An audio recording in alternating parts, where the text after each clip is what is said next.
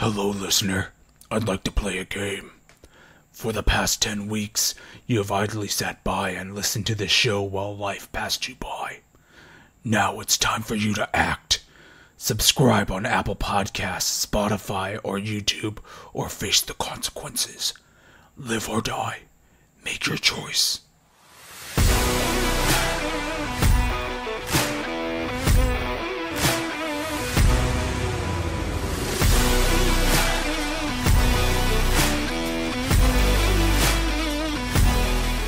Hello, and welcome to another episode of Post Credits with Gil Garcia. Welcome to Saw-tember, a month-long celebration of Saw, the film franchise, leading up to my review of the latest installment, Saw 10, in theaters on September 29th. For the next 3 weeks, we will be reviewing every single Saw film, from the original to Spiral from the Book of Saw. Not only will we go over the plot, the design, and filmmaking factoids for each movie, but I'm also going to run through my favorite and least favorite traps in each and every one of these films.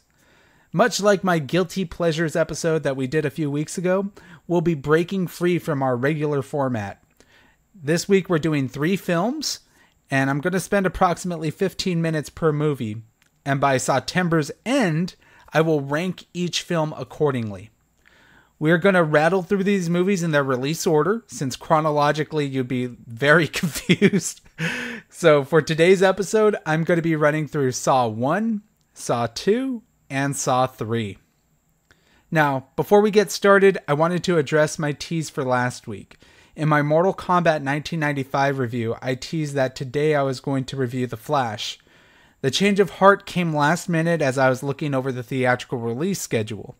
I thought Flash would be a good candidate for the show since it released right before our inaugural episode, and it just had recently come out on Max. So if you're expecting to get my review of The Flash, I apologize, but this Saw marathon, to me, is far more important and way more fun. Will we ever get a review of The Flash? Maybe if things lighten up. Our fall season is going to be chock full, and it's going to keep me pretty busy, so it's looking to be very unlikely for 2023. If you desperately want me to review The Flash, just let me know on social media. Otherwise, I'm pulling a James Gunn and I'm erasing it from the post-credits timeline. Now that that is all out of the way, let's get into today's episode and talk about Saw. Do these movies hold up? Or am I better off cutting off my leg and crawling away? Let's begin and get into Saw 1. Alright, in Saw 1, 2 strangers wake up in a room with no recollection of how they got there, and they soon discover that they're pawns in a deadly game perpetuated by a notorious serial killer. Saw is directed by James Wan, famous for The Conjuring, The Conjuring 2, and Furious 7. It's written by Leigh Whannell and James Wan himself. The film stars Cary Elwes as Lawrence Gordon, Danny Glover as Detective Tapp, Leigh Whannell as Adam, Michael Emerson as Zepp, Tobin Bell as John Kramer, and Shawnee Smith as Amanda. Saw was one of these movies I remember vividly watching when I was younger as a DVD rental. I don't recall its theatrical release at all. I was just a little bit too young for that. All I can really remember is my uncle bringing home the movie on DVD. And I looked at the box, and the box was really cool looking. It was translucent, and the slipcover had Gordon's leg on the foreground, and the actual DVD disc was patterned like a saw blade. So it kind of had this like 3D effect on the box. And I was like, hey, this is pretty cool. I kind of want to watch it. Now, around this time, I was approximately like 14, 15 years old. So I was old enough to enjoy horror movies, but still a little bit too young to watch a movie like this in the movie theater. But this was right on par for the spirit of the series. It began as a very independent horror film with a low budget, hardly any marketing, and a really unique premise. And upon watching it with my uncle, I was fascinated by the world it created. All of the plot twists and reveals were mind-blowing, and it was so simple yet horrifying and effective in its execution. There's a big reason why this movie went from an independent darling to an annual Halloween horror film juggernaut franchise. Now, my excitement to revisit these movies stems from my love for the original film. It has been a couple years since I last seen it, so I questioned myself, will I remember all the small details? The traps?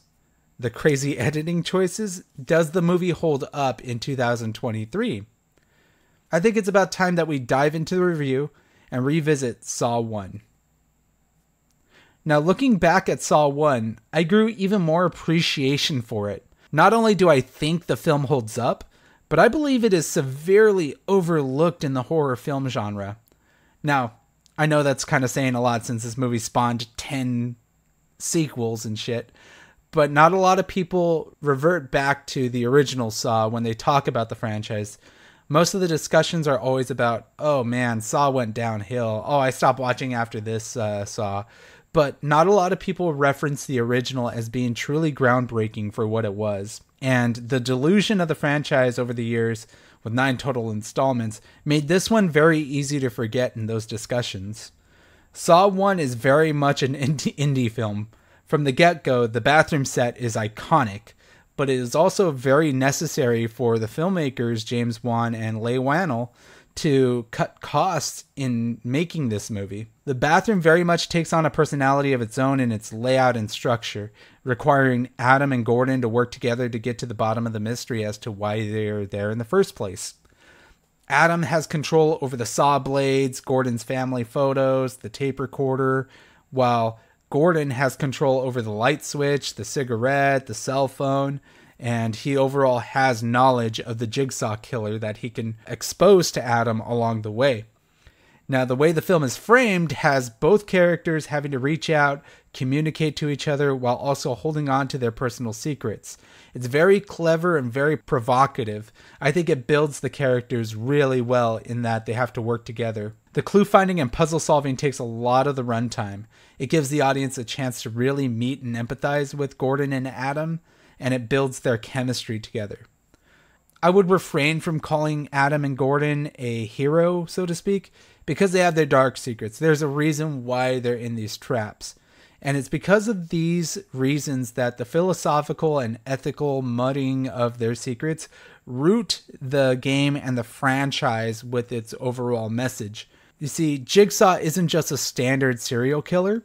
His methods of murder are done as a philosophical testing of the human ability and the human mind. The participants are trapped, they're placed in a grave situation, but they are given a chance to appreciate life and overcome the obstacles set in front of them. It's because of this ethical lesson that Jigsaw became a horror icon and an anti-hero of sorts. In this movie in particular, the traps are perfectly planned out and relevant to the overall narrative between Gordon and Adam. This is done so when the final reveal of Jigsaw being in the bathroom the entire time, when it hits, it's completely fucking mind-blowing. Yeah, this movie really goes for it, and I think the overall spirit of the film really shines, and it's a reason why it gained a cult following and a sequel. Besides the original trap and the way the plot was laid out, the most iconic part of the Saw franchise are the traps. And there are some good ones in this movie. So I will do this for each movie that we review throughout the 9 over the course of Saw-tember. I'm going to talk about my favorite traps in each movie, in no particular order. So let's talk about the barbed wire maze. It's simple, it's effective. It's about a man having to run through a maze of barbed wire because he had cut himself for attention. It looks extremely painful and grotesque, but also it's kind of fair and winnable. He just has to escape the room fast enough. I think the barbed wire maze was a good stepping stone for the overall franchise. Now, Zepp's test. Zepp serves as a complete subversion of our expectations on the identity of the Jigsaw killer. And Michael Emerson, you know him for the show Lost. He has a knack for playing these morally ambiguous villains. And here we all expected that he really was Jigsaw. until the final act when we find out that he was actually a victim as well. Adam, on his corpse, picks out the tape recorder that Jigsaw left Zepp, and it kind of makes his comeuppance satisfying and sort of shocking and tragic that Zepp had to go along with this because he was a prisoner of Jigsaw's game in and of himself. And my favorite trap in the entire film is otherwise known as the GOAT, the greatest trap in all of Saw. And that is the reverse bear trap. Nearly every YouTuber on the planet will list the reverse bear trap as their greatest trap of the series. And I agree.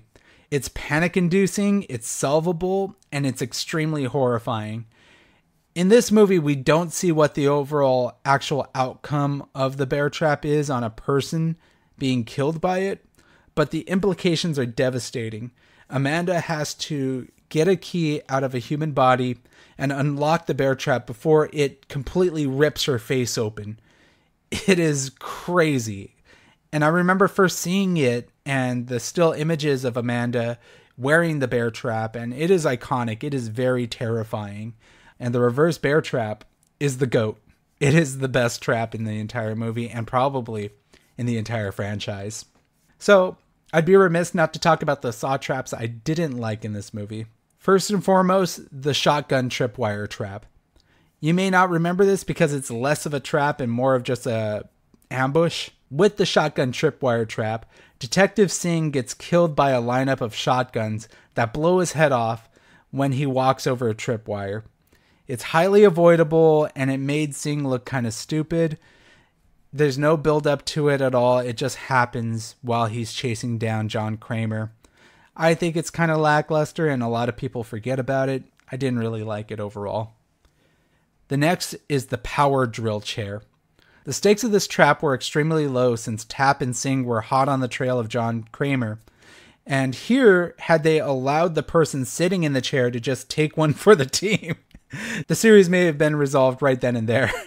But this trap only serves as an extra hurdle on the main plot, rather than a fleshed out torture lesson for Jigsaw's game. I don't even think we learn who the person is in the chair altogether. It's just kind of a throwaway trap.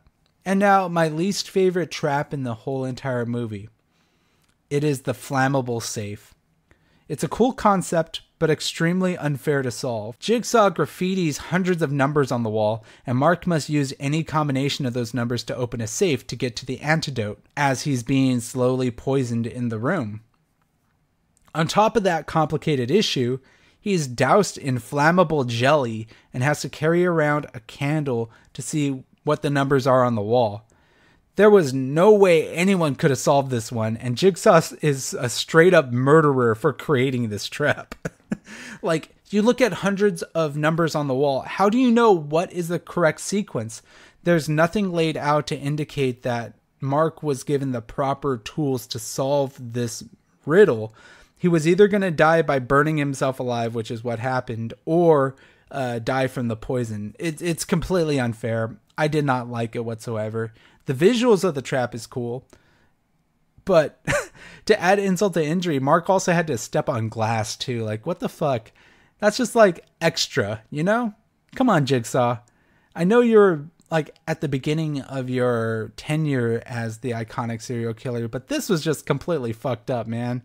Like, you gave him no shot whatsoever and just relished in it.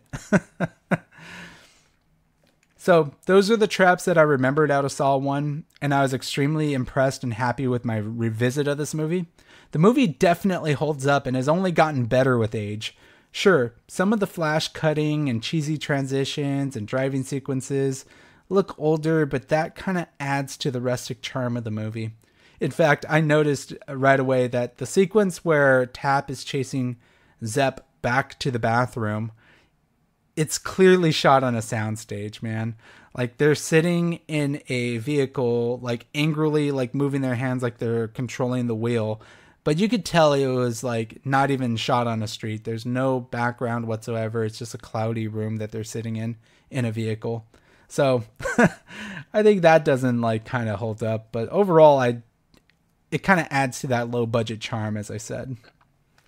We talked a little bit about John Kramer, but Tobin Bell's voice acting in this movie is fantastic.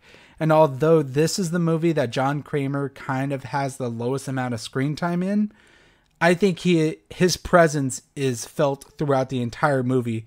He's extremely creepy and effective in the way that he stages the game.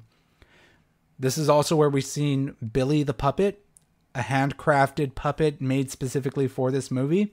It's really creepy, and it serves the dialogue choices and the game explanation really well. And of course, there's Cary Elwes, Lawrence Gordon. He really does carry this movie, and I think without his name attached to the casting, I don't think this movie would have caught on as significantly as it did. Cary Elwes ultimately makes the biggest sacrifice at the end of the movie by chopping off his own foot to save his family.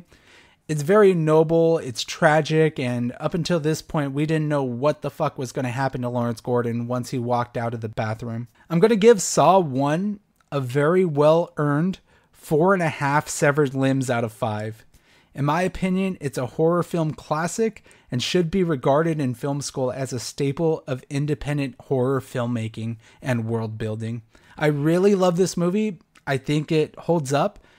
And you can't convince me otherwise that its 50% rating on Rotten Tomatoes is factual. I think this is a very good horror film. As I do with all the movies I review on this show, I also like to give you filmmaking factoids. Now, before we move on to Saw 2, here are some factoids about the first Saw.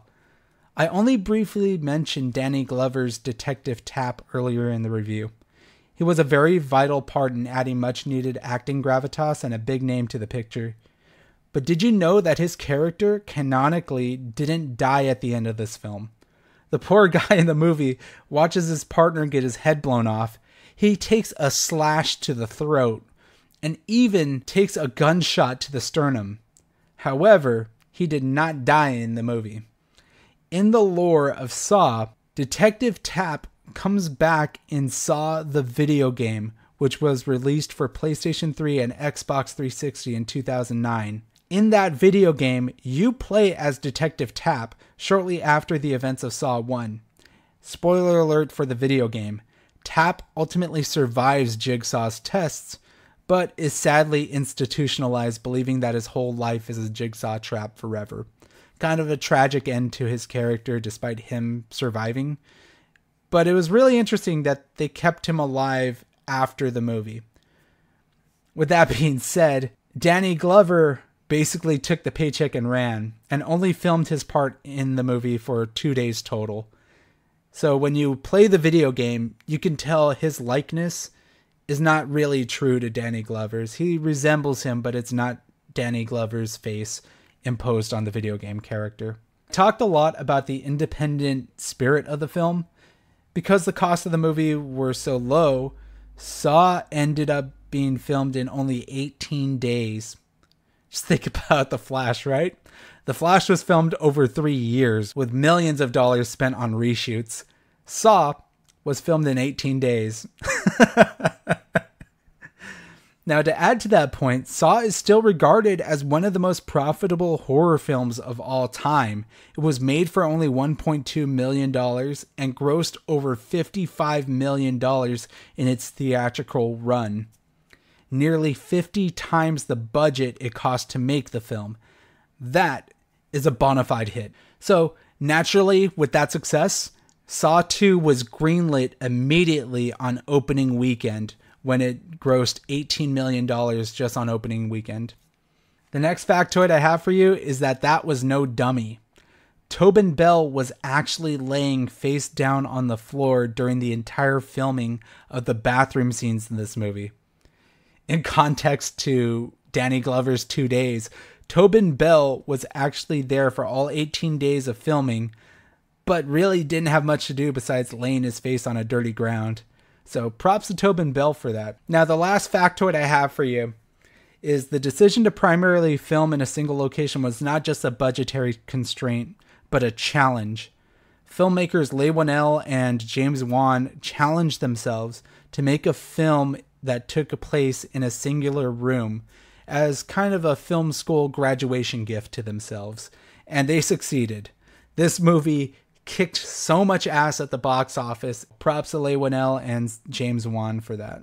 So with that, I think it's time we move on to the next film in the franchise. Let's talk about Saw 2. After his son has gone missing, an abusive detective is caught in a deadly jigsaw game where they must rescue 8 people trapped in a house before it's too late.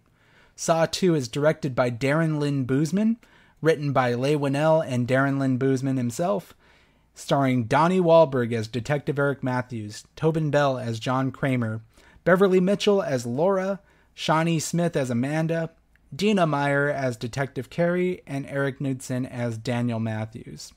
Saw 2 is the first film in the franchise I got to see theatrically. It was around this time that I was finally able to purchase R-rated movie tickets for myself, and my girlfriend and I at the time were obsessed with the franchise. We went to a pop-up Saw-themed escape room based on the films, and made it an annual event after this. This was the one that really kicked it off for us. I remember at the time not liking it as much as I enjoyed Saw 1.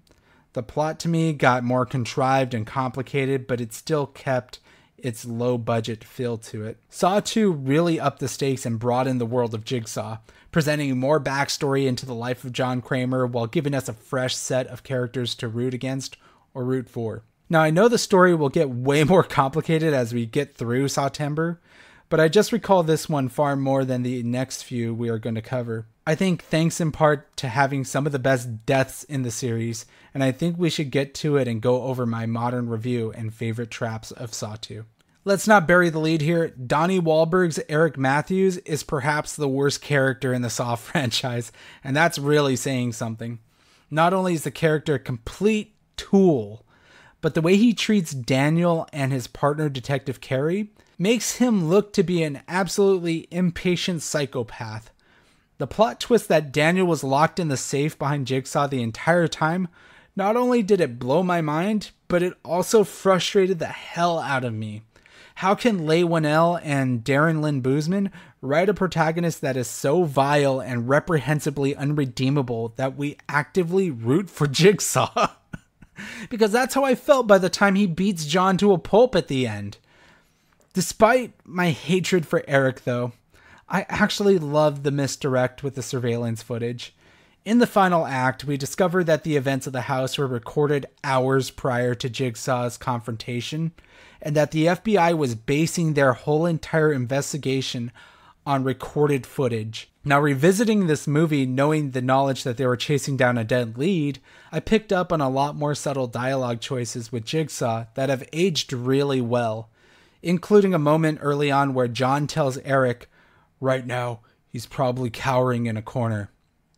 It's a very understated piece of dialogue, but it's incredibly important. It implies that the footage is pre-recorded and that John has watched over and studied the tape. His line about Daniel being in a safe place is a little less subtle, but it's still critical to the game that he has in store for Eric. And I really love that about rewatching it now. It's very intelligently written in that sense. Now, the house trap is the main crux of the action here. 8 players are trapped in a house, and that's being pumped with a nerve agent that will kill each of them within 2 hours. Throughout the house, Jigsaw has placed syringes with the antidote in elaborate traps designed to test each person individually.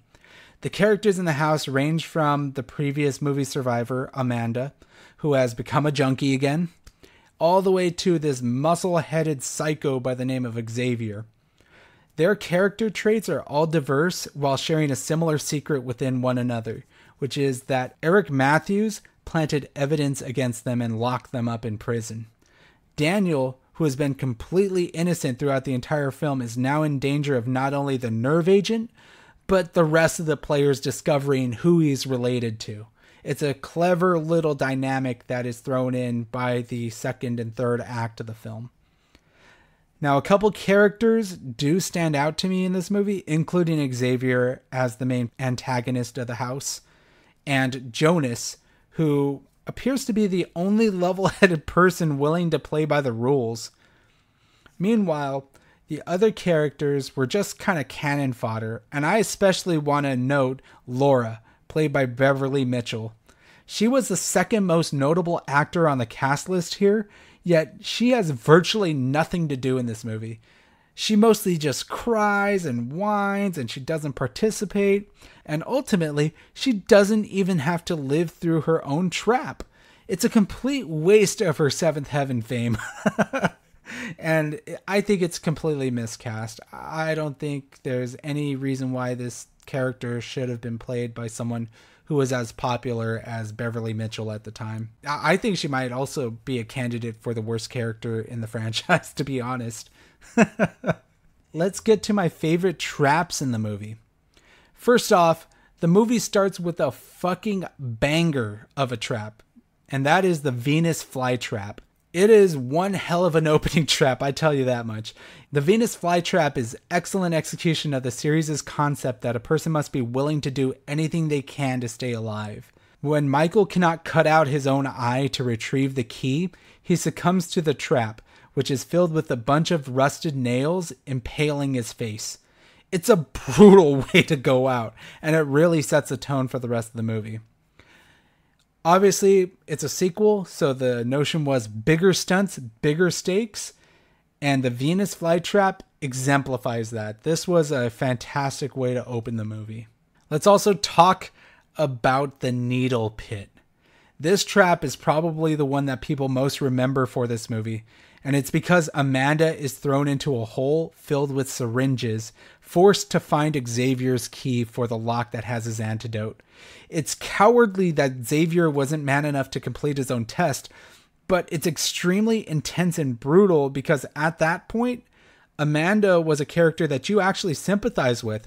This was her second time being thrown into a saw trap, so to see her thrown into those needles, it sucked. And the image of seeing the needles poke through her skin and impale her and stick out of her legs and her arms as she climbs out of the pit, it's tragic and it's brutal. That trap alone triggered a lot of people and it definitely is one of the most memorable parts in the entire franchise. Now, another simple yet effective trap that doesn't get enough recognition is the razor box trap. It's a throwaway trap that ends up killing Addison. She simply has to retrieve a syringe from inside of a glass box, except the holes that the box has have these serrated shards of glass that will slit her wrists as she enters her hands through the holes. If she pulls her hands out quickly, it's very likely that she'll cut her hands off completely. But if she slowly keeps her hands in there, she's gonna bleed to death. Ultimately, she rushes into the trap without listening to her tape. And I think the solution to this trap was that there is a key that you can see in the foreground of the glass that needs to be retrieved, and it opens the side of the glass cage. Reddit speculates that she could have performed this trap with one arm slot in, grabbed the key, and then unlocked the box and got her syringe out.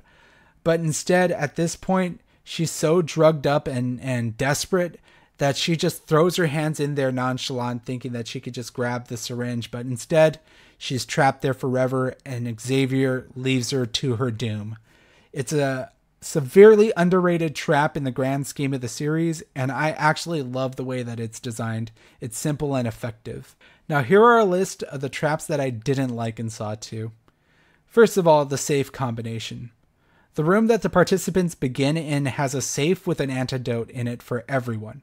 The key to unlocking it is, quote, somewhere over the rainbow. AKA, the key combinations are written on the back of each person's neck. But who could have ever figured that out? There was no particular sequence laid out for them to solve the riddle, and I find that the trap was nearly impossible for the team to decipher between themselves. This ultimately borders on impossibility and just being an unfair puzzle. And the last trap that I want to talk about is the rigged staircase. During the breach of Jigsaw's compound, a couple of SWAT team members are locked in a steel cage on a staircase. Billy the puppet comes out to surprise them, and then there's a trap that breaks the shins of one officer, And as he falls backwards, he leads the crew onto the fence, which is electrified, electrocuting and killing all three of them in the trap.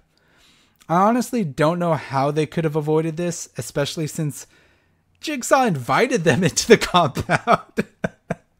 It seemed completely out of pocket and kind of cruel on John's behalf that he invites Eric and the SWAT team to his compound and proceeds to break the shins of some of the officers and kills three of them just without a game or anything. It's just a booby trap, so to speak. Home Alone style. Now, the other traps like the furnace and the peephole are good, but they're not really noticeable. Overall, I feel like Saw 2 has a great litany of scares and puzzles, and I enjoyed them all for the most part.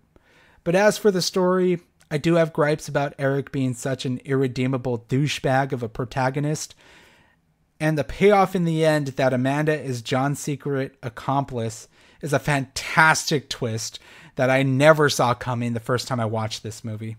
I loved her version of the game over sequence at the end of this movie. And with that twist, I gained a whole lot of optimism that this series was going to bring some interesting new material to the table, following the fact that Amanda is carrying on John's work. But we'll see. As we go along in Saw-tember, we'll see if Amanda is the true mastermind of everything that's happening in this franchise. Now, with my new perspective on Saw 2, I can openly admit that I really like this movie. I think it's gotten better with age, much like the first movie. And despite the writing shortcomings and the character dynamics, initially I would have rated this movie a 2.5. But today, I give Saw 2 3.5 syringes out of 5. I had a great time watching this movie, and I now regard it as one of my favorites in the entire franchise now. Saw 2 is still very good and very much in the spirit of the first film. I think Darren Lynn Bousman and Leigh Whannell really did a good job here despite James Wan leaving the franchise. Now here are some filmmaking factoids about Saw 2. To conceal the plot twist that Amanda was Jigsaw's accomplice the whole time, the actors who were acting inside the house trap were not given the final 25 pages of the film script. I respect the hell out of that decision. It adds more authenticity to the moments where Xavier and the others were adversarial or empathetic towards Amanda. And them not knowing the ending is really cool. I like that idea. And it's an idea that they carry on through some of the other Saw movies too, so let's keep that in mind. The infamous needle pit trap was also filmed over the course of 4 days.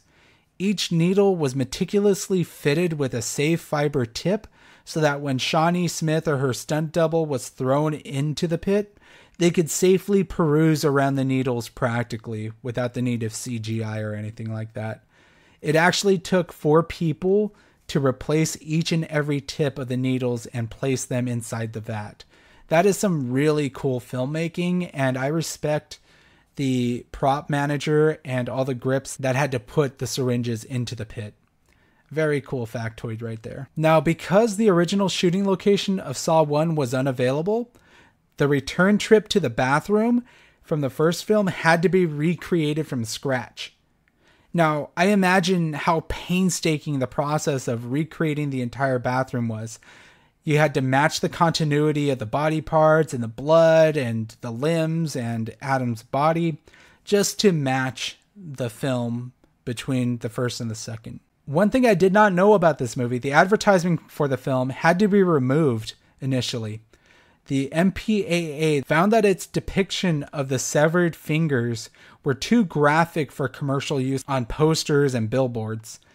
I always found it kind of weird that they used severed fingers like that, since they never really reference a trap that did anything with fingers in the movie at all. It was just a cool marketing gimmick, I guess. Now, my final factoid for Saw 2.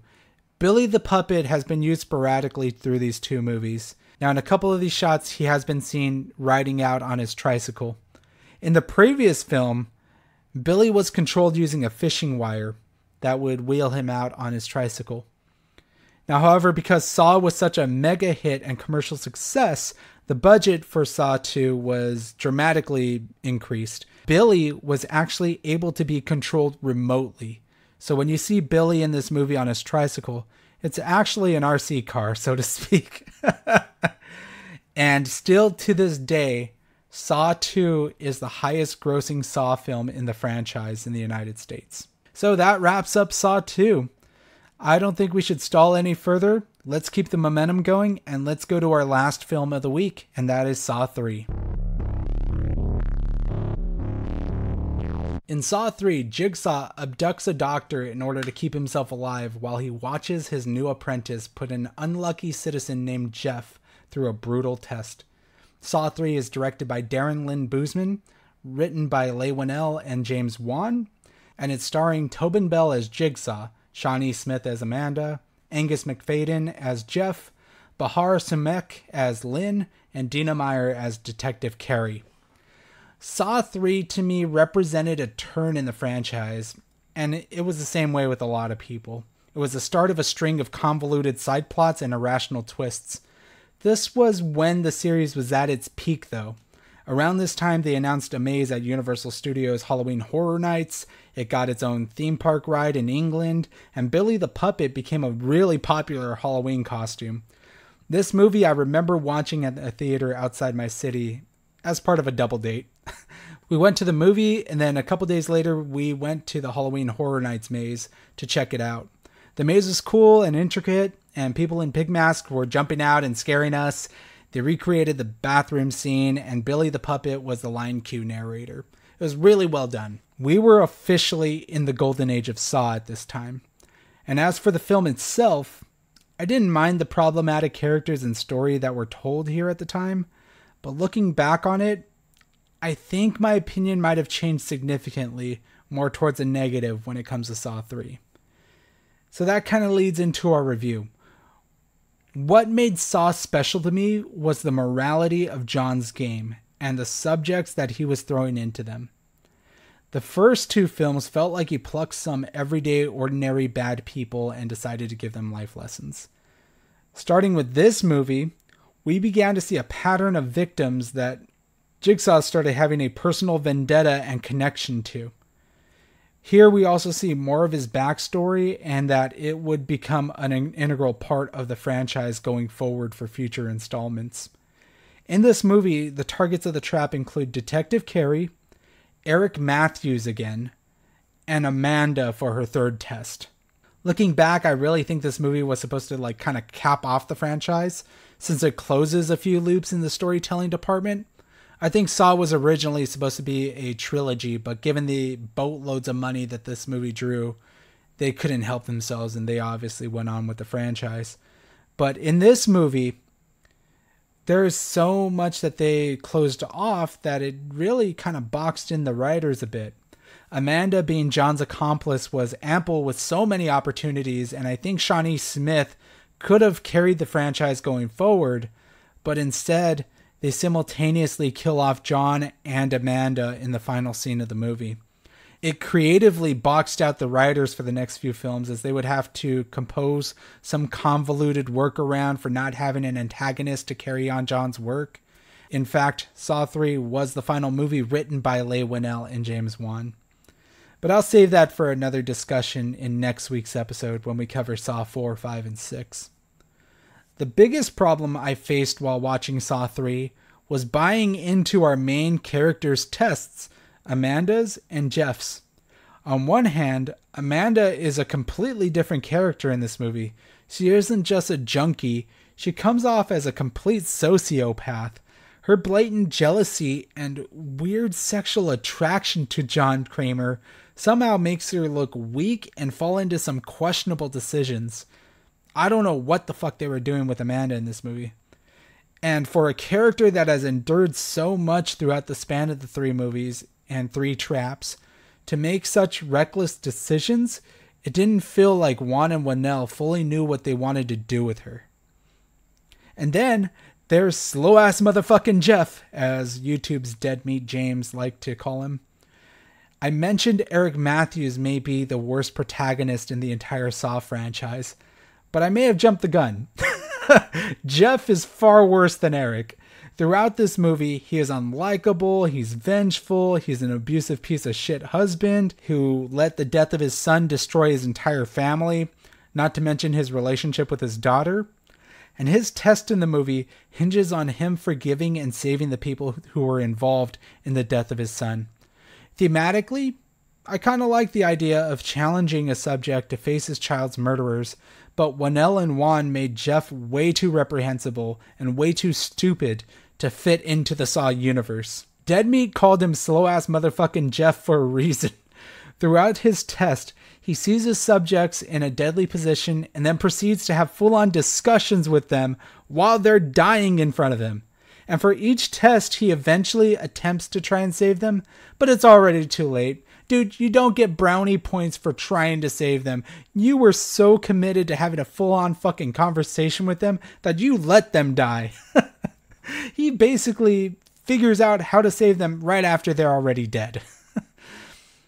Now, I'm not gonna lie, it was really hard to watch this dipshit fumble around his test.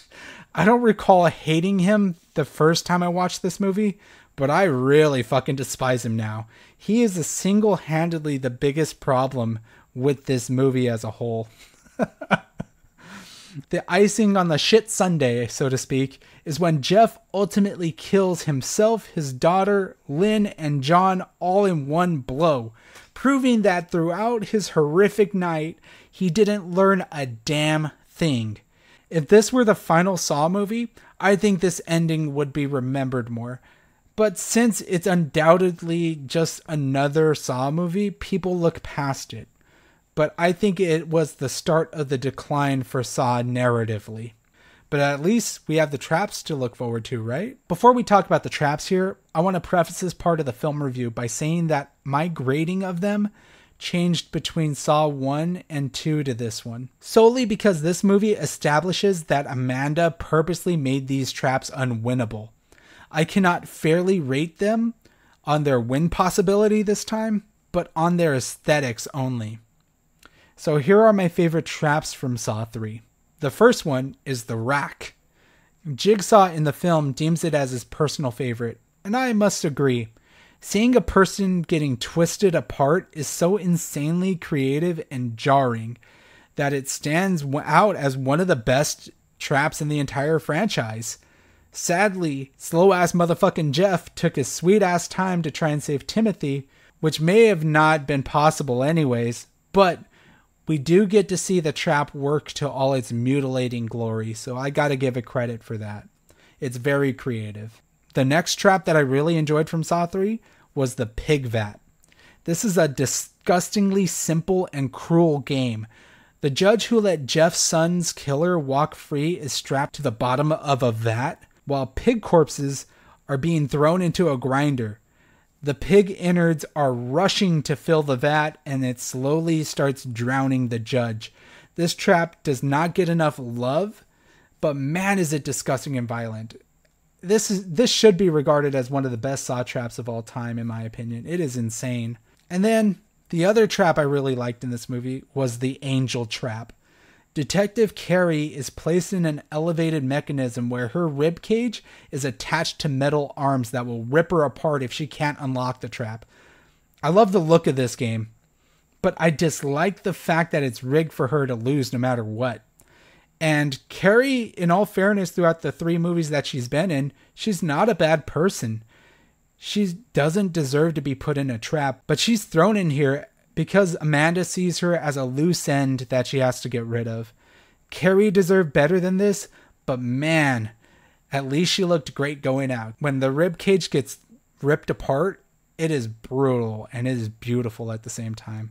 I really liked the way that this trap was shot. Now, despite having 3 of the best traps in the franchise, Saw 3 also has some of the worst. Here are the ones that I really disliked in this movie. First and foremost, the classroom. The classroom is basically the kickoff to the entire movie. A character named Troy has been chained to the walls of a classroom using these big looping chain links.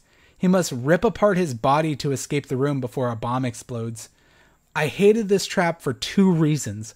1, the chain in his jaw is impossible to remove. he would have essentially had to rip out his whole jaw, which would have effectively killed him just from the exposure and the trauma itself.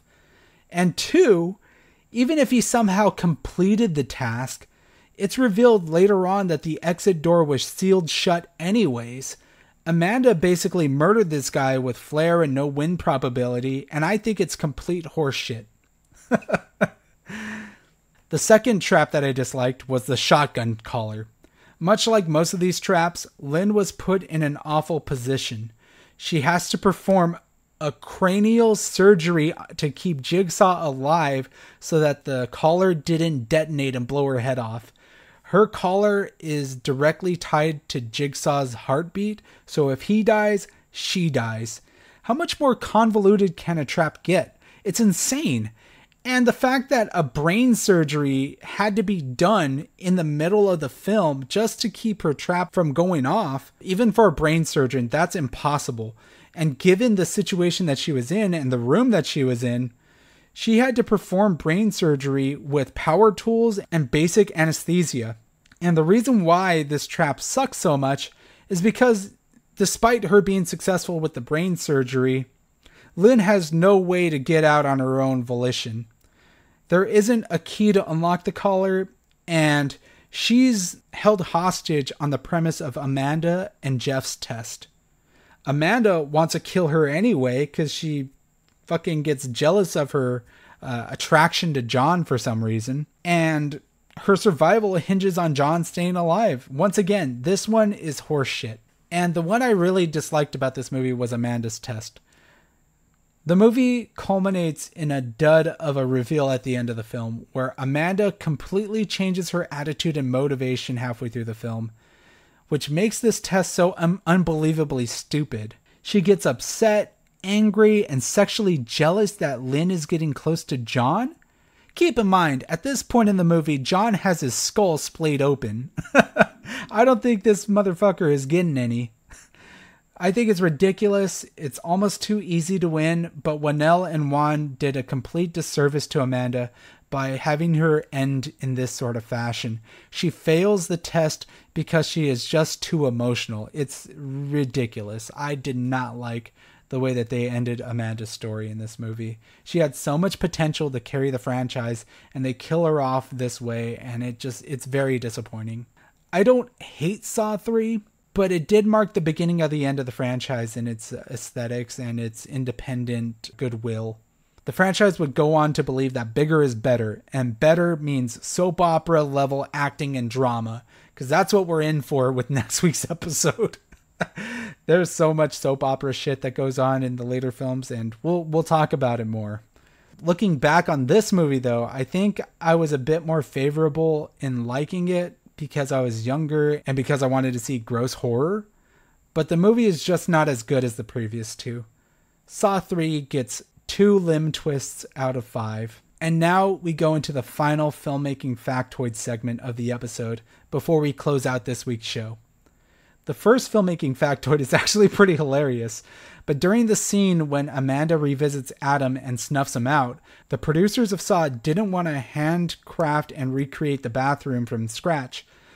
But luckily, there was another studio that had a bathroom for them to use. The studio behind Scary Movie 4 meticulously recreated the set in a parody in their movie and made it available for the producers of Saw to shoot on their set. Think of it. A horror franchise has to ask permission from a parody franchise to use the trademark set for their own intellectual property. That is so bizarre. But fortunately, Scary Movie 4 had a very convincing recreation of the bathroom. Now, the film's most graphic scene was John's brain surgery. And it only remained in the film because the filmmakers lobbied to the MPAA that its portrayal was similar to an actual surgery you would see in a documentary or a training video, giving it a bit of a merit as to why audiences should be allowed to see it. I mentioned that I really liked the pig vat trap. In fact, the pig vat is the personal favorite trap of Tobin Bell. To film it, The pig carcasses were made out of foam, rubber, and latex, but the maggots that they used that were chewing up the carcasses were real maggots. It's really gross, and I take solace in the fact that Tobin Bell loved this trap himself. So this is the film that introduces the series' main antagonist that will carry on the rest of the franchise, and that is Detective Hoffman. Hoffman's name originates as an homage to the late producer of Saw 1 and 2, Greg Hoffman, who died right before the release of Saw 2. Now, you wouldn't know it, but Shawnee Smith was actually pregnant during the filming of this movie. She looks good for her condition. And lastly, adding to my suspicion that the story flaws were due to poor writing and planning, Saw 3's script was being constantly added to and modified throughout the making of this film. Leigh Whannell remained on set throughout the filmmaking so that he could work on the script between shots.